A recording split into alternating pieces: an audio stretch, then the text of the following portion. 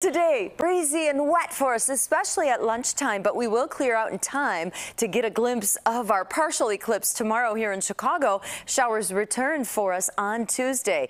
For right now, though, we are dealing with showers. They have stepped into LaSalle County, so in Ottawa, getting wet there. Light rain, though. This is super light on the very beginnings of this system. Notice how the clouds have continued to increase almost to the city as well, and then the rain will arrive as well. So that's the first round of rain. Second one, though, is near Quincy. We have low pressure here across Nebraska, and as this winds in a counterclockwise direction, it's going to start drawing moisture from the Gulf of Mexico as it moves eastward, enhancing our rain chances. Here's Futurecast at 11 o'clock. I really think between noon and 3 is going to be the timing to perhaps have steady rain with some embedded downpours.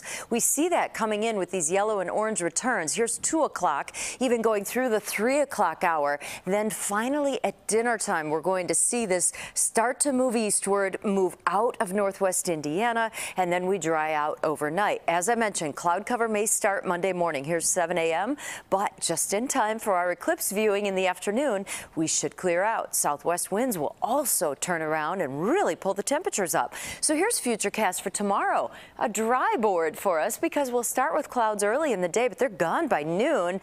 And then as we go through the day, gusty southwest winds will pull in that milder air.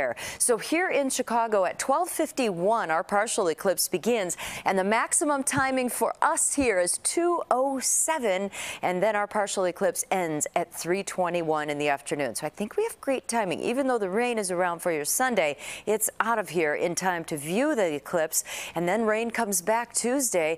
Better chance of rain, though, returns on Thursday. But here's the big story, 50 to 70, Mugo. That's pretty nice. That's amazing. We'll take it, Mary Kay. Thank you.